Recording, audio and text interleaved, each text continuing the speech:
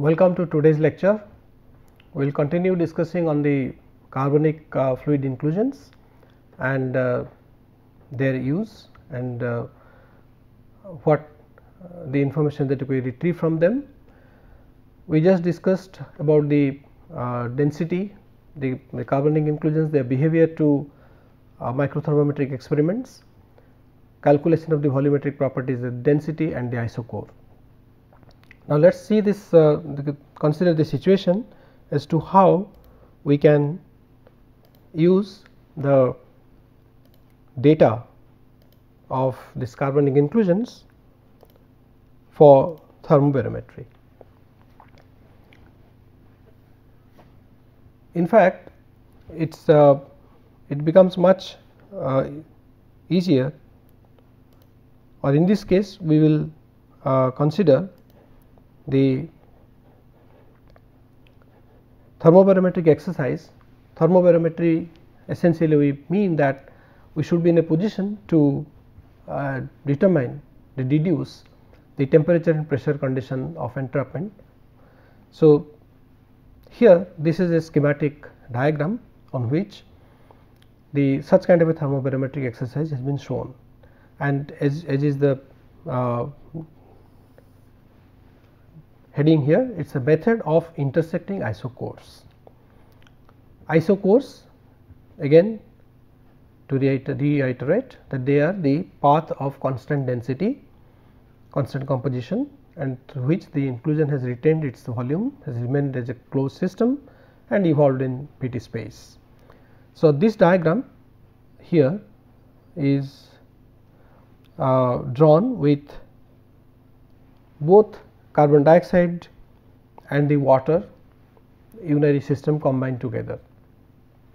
This is water, where it is liquid field of water, and this is the vapor field of water, and here it is also the liquid of carbon dioxide and this vapor, and we know the supercritical region.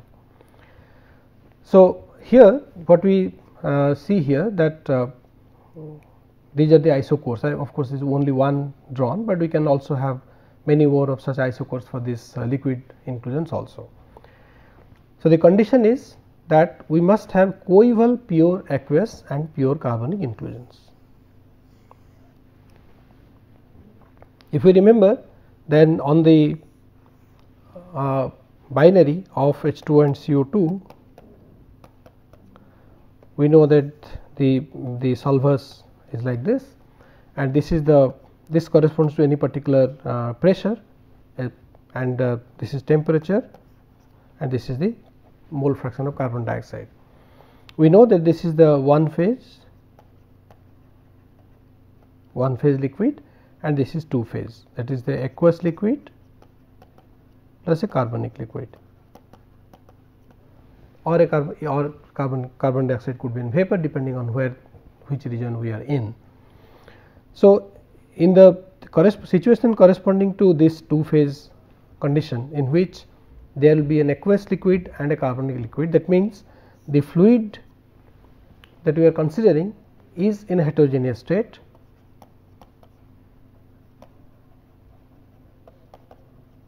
but as before, as per our assumption, the entrapment is homogeneous, means the host mineral which is growing in presence of the fluid will trap either the carbonic liquid or the aqueous liquid, not a mixture of both. So, under that circumstance, what we will see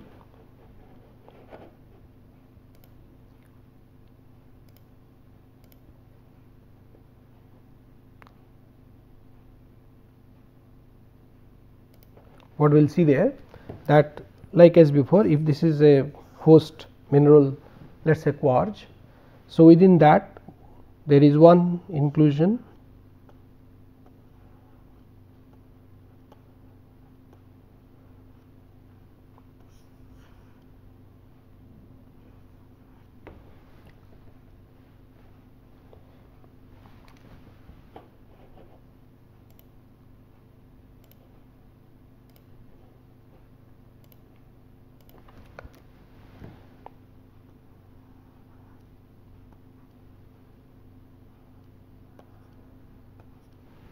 this is a let us say this is an aqueous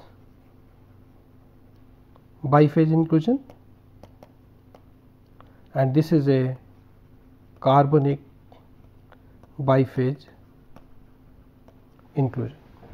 This need not necessarily have to be biphase, it could also be a monophase, but it should at least give rise to a vapor on cooling a few degrees from the room temperature, and we should be able to note down the TH liquid vapor for this particular inclusion and also calculate the density in turn. Similarly, we should also be this is the aqueous biphase, and we also should have determined the TH liquid vapor homogenization and also its salinity, and then that would have allowed us to calculate the density, that is the rho at TH. Similarly, this also the density is rho as TH. So, these inclusions, these two necessarily have to satisfy the condition of coevality, means they must have been trapped at the same time by the growing crystal as a part of the 3-dimensional network, or maybe that if they are on a particular heel crack representing one particular generation of entrapment of a secondary fluid, that also could be possible, but the first case is more appropriate or is mostly considered. And in this case, this both aqueous liquid biphase inclusion and the carbonic biphase inclusion were trapped at the same time, they are coeval. So, once I have the density for these two inclusions known, I can plot the isochore of the aqueous, this is the isochore of the aqueous inclusion, and suppose I have this line, this particular line, this is line 1 and this is line 2 are corresponding to inclusion 1 and inclusion 2 here. So, then if the as expected, since carbon dioxide is a lower density fluid, lower density liquid here compared to the aqueous liquid of a specified weight percent NaCl, then the aqueous liquid isochore is likely to have a steeper dP by dt slope compared to one which is for the carbonic liquid. So, they are definitely going to intersect in space if we extend the isochore, because once we know this, once the temperature of homogenization, this is for the liquid aqueous liquid inclusion, this is for the carbonic inclusion known, and the isochores are constructed and the isochore are intersecting at this particular point. So, the point at which the isochores are intersecting will uniquely define the pressure and temperature condition of formation of this particular mineral as well as the temperature and pressure of the fluid. Now, the situation is that in a particular grain there may be several such instances, or in course of study of the samples taken from the entity that we are interested in, an exposure from a rock exposure or from a mineralized vein or anything of our interest, then we would have done such kind of, and these inclusions which we would have classified in the beginning as categorized according to the scheme that we have followed, then such coexistence is noticed in many different instances, that you can have several such intersection points. If we take all the inclusions aqueous in all such coeval pair of aqueous and carbonic inclusions, then we can plot them on the PT space and can get the complete spectrum of evolution of the fluid in terms of the pressure and temperature. So, this is one of the practices which are commonly followed in fluid inclusion thermobarometry.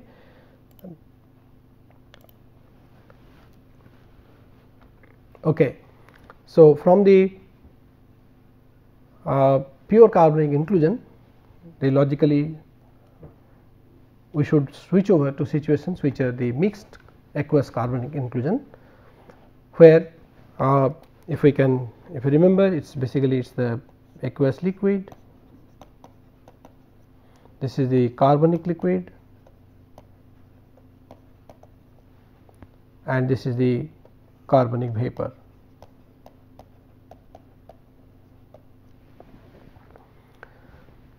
we have understood the entrapment condition, temperature and pressure condition in relation to phase diagram, phase relations in water CO2 system, where the water is not a pure water, as we consider them as pseudo binaries. A water of a fixed NaCl weight percent can be understood, or the phase behavior of that particular water in relation to carbon dioxide as to what is the mutual solubility or miscibility between them can be studied as pseudo binaries, and we know them, that exactly from the series of diagrams we saw before. We know what are the miscible regime and what are the immiscible regime, and occurrence of such kind of aqueous carbonic inclusions commonly as encountered in many environments. So, now we will see the response of these inclusions to a freezing cycle, freezing warming cycle. This this is the aqueous liquid, and this aqueous liquid is likely to, or is supposed to be responding the way which we have seen for the aqueous biphase inclusions, pure aqueous biphase inclusions, where we know it can be explained on the basis of the binary and the supercooling and the things which we have discussed before. Now, the difference is that this aqueous liquid has got a carbonic liquid and a carbonic vapor within that, and the pressure and temperature at which the inclusion is, the temperature of course room temperature, and the pressure at which the inclusion is basically decided by the vapor pressure of carbon dioxide at that particular temperature, because both liquid and vapor are there. Now, if we freeze this inclusion, what we should expect? We would expect that this aqueous part to freeze first, and as we know it will require supercooling, and this aqueous part, suppose if I say that it is a 10 weight or 5 weight percent NaCl equivalent, then it is supposed to solidify at temperature anywhere between -20 to -2.5 or so. But as we know it will not do so, it will require supercooling for that to become solidified. We know that this solidification temperature or the triple point of carbon dioxide is -56.6. Ideally also this liquid, this carbon dioxide liquid plus vapor should solidify at that temperature, but that will also not happen because of the supercooling that will be required. So, now when we freeze this temperature, freeze this inclusion, let us say we see what happens at -50 degrees Celsius. Suppose this aqueous part, which would have solidified corresponding to the ice liquid coatectic at some point between -2.5 or so, or the eutectic of -20.2, will not do so, and it will solidify, completely become frozen at about -50. So, that time, because of the expansion of this solidification of this aqueous part, this carbonic, the boundary between the carbon dioxide liquid and the aqueous liquid will become diffuse, and but still we will be able to see the vapor within that. This vapor of course would not be executing much of a pseudo Brownian movement, because the temperature has been much low and the there is no much of thermal agitation for the vapor to move inside. Now, this corresponds to a temperature which is about -100. Now, what has happened in that, this particular liquid carbon dioxide part has solidified and has become a solid, like a half moon shaped solid ice, which is distinctly white in color, and this dark part is actually the vapor, which is distorted in its shape because of the solidification of this liquid carbon dioxide, but has not, the volume has not decreased, but it would rather have slightly increased because of this, because of the positive dP by dt slope in case of carbon dioxide. So, if we so this is the state in which the inclusion is completely frozen. Now, let us warm the inclusion up at a controlled heating rate, and then as and when we are approaching about -57 or so, this solid carbon dioxide will start melting, and if we keep the -56 with the temperature fixed at about -56.6, we will see that this particular carbon dioxide has melted and has come back to the liquid plus vapor situation. Now, this is a situation which is shown at -5. So, -5 is a situation where, let us say, depending on the weight percent NaCl equivalent of this has become this last ice in this particular liquid phase also melted, and it has kind of come back to its original composition of the liquid composition that we started with. and then we are again increasing the temperature, and so let us say there is a temperature about 8.5. This description is absolutely a very schematic. It's it will usually whenever we do work on a aqueous carbonic inclusion, this behavior is definitely expected, keeping aside the possibilities of metastability which can lead us to anything. The metastability could be such that this inclusion does not even respond to even minus 196 degrees Celsius, and those are exceptional cases. But this description is absolutely ideal as it would be expected in a heating heating cycle for a aqueous carbonic inclusion. So, why I am showing it at by 8.5. So, when the temperature is about 8.5 degrees Celsius, I could see that this inclusion is now coming back to exactly the shape or the kind of phase combination from where we started.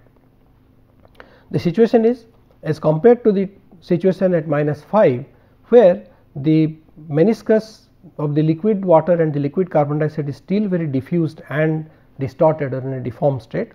Suddenly I find that this particular meniscus has become very clear, and the bubble with the carbon dioxide vapor bubble is also started to execute the pseudo Brownian movement.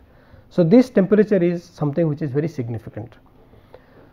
Now, at 10 degrees okay, this is about 10 degrees Celsius. Now, while this 10 degrees Celsius corresponds to a temperature of liquid vapor homogenization of the partial homogenization of the carbonic part. Here I see that the carbonic liquid and the vapor have homogenized into a single phase. So, L plus V to L. This has happened at 10 degrees Celsius, and now this inclusion is heated to higher temperature, and let us say at around 275 degrees Celsius. I see that this has become a single phase carbonic single phase inclusion. Now, what has happened here? If we remember the situation what we which illustrated, that this particular in case of a liquid plus vapor biphase situation, in this situation also this is the carbonic part, this is the carbonic part, and this is the aqueous part, and the homogenization, the way it is happening actually, the carbonic part will gradually become smaller and smaller in its size and disappear, just exactly as it happens in a liquid plus vapor to liquid homogenization in a biphase inclusion. So, this carbonic phase will shrink or will decrease in its size. This will happen because of the increased mutual solubility of carbon dioxide and water amongst themselves. So, exactly the same thing will happen this toward just around the time of the carbon dioxide liquid, which it is substantially decreased in its size, it will also execute a vigorous pseudo Brownian movement and will disappear at the point at a temperature. This temperature at which it disappears at 275 degrees Celsius, we will say that this has undergone a total homogenization or T total. So, we can say that this is, so now situation is that in all the cases it may not be that it is a homogenization to T total to liquid part. So, we say that this here this homogenization is, so the homogenization is L aqueous plus L carbonic to L aqueous, means it is homogenized to an aqueous phase.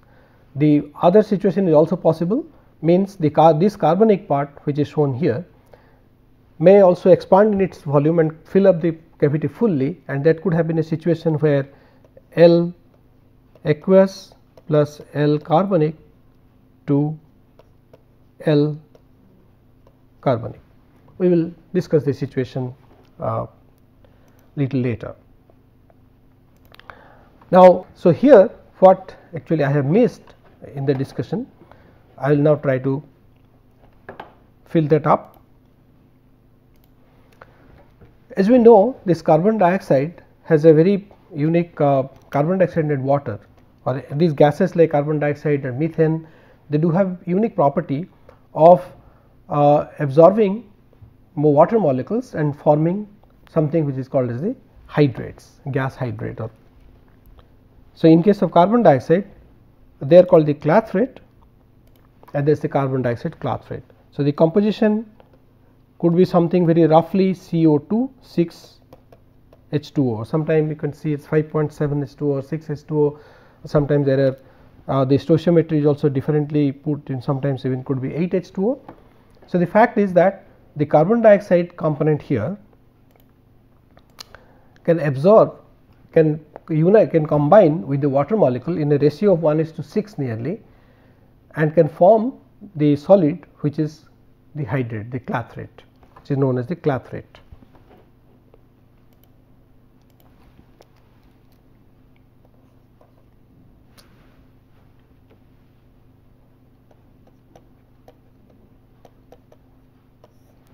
The clathrate. So, what is expected here, that this clathrate, when the temperature is being decreased from room temperature to any lower temperature, so this carbon dioxide in combination with this water is supposed to form the clathrate from temperature which is in the positive range of 10 degrees or even lower. So, it is not exactly very easy to pinpoint all the time when exactly the clathrate is forming, because the clathrate is a colorless white solid, and it will always get masked with the frozen characteristic of the liquid or the freezing of this liquid part. But it is most likely that even also the kind of laboratory experiments which we are doing, where we are cooling at a much higher rate in the heating freezing apparatus, it might be that it would also be a kinetic factor in which the hydrate may be just forming on the contact of the meniscus on the liquid and carbon, the two liquids, or could have also, if this particular when we are seeing a system where there is already carbon dioxide in water, and we know the room temperature solubility of carbon dioxide in water is about 2.3 mole%. So, some dissolved carbon dioxide is also there. So, whether they also do form the hydrate or not, it is not very well known. It is also very difficult to know in a normal microthermometric experiments. So, now what we could basically can have is that at around when the situation I am talking about, when the situation is such that the last ice has melted in the aqueous part. So, the last ice in the, so one of the important implication here is that if the carbon dioxide has taken up water in a proportion of 1:6, so this particular aqueous liquid will be depleted with respect to water, or in other words, the salt concentration will be apparently more in this liquid when some water molecule has been. So, depending on what how broad or how thick a zone of clathrate is forming here, or whether this entire liquid is forming a clathrate, it is not known, because if the entire liquid has formed a clathrate, then at the temperature corresponding to say around -100, when this carbon dioxide is solidifying, it must be then releasing the water, because it is a solid carbon dioxide without any water in it. So, to the best of the best expected at this moment, it could be that maybe that the clathrate forms at some kind of an interface boundary to forming a layer, and the rest in the amount, any amount of water to come through that barrier will also be difficult. Only when if it is kept at a much lower temperature for a very long time, maybe the entire material might become clathrate. But in a microthermometric experiment, what would be expected is that even if the clathrate is formed, this part of the carbon dioxide has solidified, and this phase change is so significant and so conspicuous that it will not be missed by anybody when the carbon dioxide solid forms. It forms with a very it is significant, and also the carbon dioxide solid is a distinctly white solid. So, now when at this point of -5, this part this aqueous part has undergone the last ice melting. So, what remains here is a combination of vapor carbon dioxide, liquid carbon dioxide, clathrate, and the aqueous liquid. So, it is kind of a 4 phase assemblies we can tell. So, now what happens, the clathrate melts at say the clathrate, as we will see now, this clathrate carbon dioxide clathrate for a pure, now if this particular water is pure water, then this clathrate would melt at 10 degrees Celsius. If the water contains electrolyte like sodium chloride to variable percentage, then the clathrate melting is depressed, which we will just see in the next diagram. So, what will happen here is that at 8.5 degrees Celsius, this diffuse boundary will become very conspicuously a very clear boundary with, now because of the depending on the size of the vapor and the liquid in the carbon dioxide part, we see that at least this particular liquid meniscus will get back to its original sharp nature compared to kind of a diffused and distorted meniscus boundary when clathrate was there, and then rest of the thing which we have already discussed. Okay, so this phase diagram is can be the easy one to actually understand. We can there are many more such later work which people can refer to, but to begin with, this is a very the diagram which can be very easily understood. This particular region here is the clathrate stability. This is the carbon dioxide liquid vapor curve. The critical point of carbon dioxide, 1 is for liquid and 2 is for vapor. Now, this is the clathrate stability, and we see the temperature corresponding to temperature which is shown here is 10 degrees Celsius over here. So, we see that if it is carbon dioxide, if the water is pure. So, here this corresponds to that particular 4 phase assemblage in which we have an aqueous liquid, carbonic liquid, clathrate and aqueous carbonic liquid, carbonic vapor, then aqueous liquid and clathrate. Here it will melt. So, that this curve which goes from here to here goes up to the ternary eutectic, which is almost about minus 20 or so. The carbon dioxide, water and NaCl. So, now if it contains this line, this curve is essentially is the depression of clathrate dissolution or clathrate melting, depression in the clathrate melting with increasing concentration of sodium chloride. These two dotted curves represent the, suppose this point, if exactly at this point the clathrate would melt at something less than 10, less and less and less and less till the with increasing concentration of sodium chloride, and can go to the value of almost minus 20. So, theoretically the clathrate can melt at pure aqueous liquid, pure aqueous carbonic situation, where the clathrate could melt at 10 degrees Celsius. Depending on the wet percent NaCl in the aqueous part, the clathrate melting can get depressed, can go up to a minimum of minus 20 corresponding to the ternary eutectic, to almost about 19-20% NaCl. So, now we can realize that it will not be advisable to calculate the salinity of the aqueous phase from the last ice melting in the aqueous phase, because that is going to give us the erroneous value for the salinity of the aqueous phase. And since there is a well defined, if we could see it from here, then this is this top curve is the clathrate dissolution curve, the CDC, and this is the ice melting curve. As you could see, the ice melting curve goes to about 23 or so at the eutectic temperature of minus 21.2, and here the clathrate dissolution starts from 10 and goes and gets depressed and goes to, can go to minus 20 degrees Celsius. So, then what one needs, if we are to calculate the density, the volumetric properties of this mixed aqueous carbonic fluid, then we need to determine the salinity of the aqueous phase. So, the salinity of the aqueous phase from the clathrate dissolution temperature is also fitted as an empirical equation with this A0, A1 and A2 term being worked out. So, WNaCl, this T is the temperature of melting of clathrate.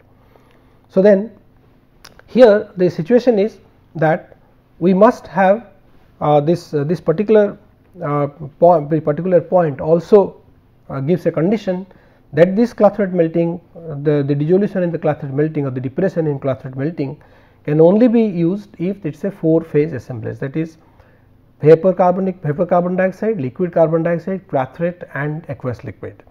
Now, the situation if we are in the vapor stability field in this region 2, there we will miss the aqueous the carbon liquid part. So, that means if the temperature of partial homogenization temperature of now this equation of calculating the clathrate, the weight percent NaCl of the aqueous part from clathrate dissolution temperature is applicable if THCO2 is greater than Tm clathrate. Means the situation which we described here, that the clathrate has melted here but the vapor is present. So, this is the condition in which it is satisfied, and we can calculate the salinity of the aqueous component from the temperature of dissolution of the clathrate. But if the temperature of homogenization of carbon dioxide, the partial homogenization is less than that of temperature of dissolution of clathrate, then we have to look for different formulations. Like in this particular one, if you put T is equal to 10, you will definitely get WNaCl is equal to 0. So, now see that the microthermometric parameters that are retrievable from the microthermometric experiments on aqueous carbonic inclusion, that we get the TmCO2. Temperature of melting of the solid ice we designate as TmCO2, and the temperature of melting of clathrate is Tm clath. The THCO2 is the partial homogenization of the carbonic phase either to liquid or to vapor, and depending on whether the homogenization is to the liquid phase, we can calculate the density, or using the formulations that we saw before, applicable for the liquid phase homogenization and also for vapor phase homogenization, and this T total is the temperature of total homogenization. Now, one of the thing to remember here is that these mixed aqueous carbonic inclusions are a bit difficult type of inclusions, because in most of the cases we generally fail to get the total homogenization temperature. What we have depicted here, the total homogenization temperature either to a L aqueous, L carbonic to L aqueous, because the mutual solubility of carbon dioxide and water is very much pressure dependent. So, it would require higher and higher pressure for the dissolution this carbonic phase and aqueous phase to homogenize to give one liquid. And since it all depends again on the power for the host minerals to withstand the pressure, as in case of quartz it can maximum withstand a pressure of 2 kilobar. And so, what happens is that in most of the cases, in case of larger inclusions, these inclusions they generally leak, they generally decrepitate or burst, partially leak before the total homogenization is obtained. In most of the cases, they actually get completely leaked and they do not come back to their original position at all. So, these are the things that to begin with, these are the important aspects of this aqueous. Even though they are the most studied one, and in terms of the system, this water, carbon dioxide and NaCl system has been extensively studied, and it is still being studied to understand the immiscibility regime and to refine the formulations for utilization of the microthermometric parameter in terms of thermobarometry, which we will have a look in the subsequent class, in the next class. Thank you very much.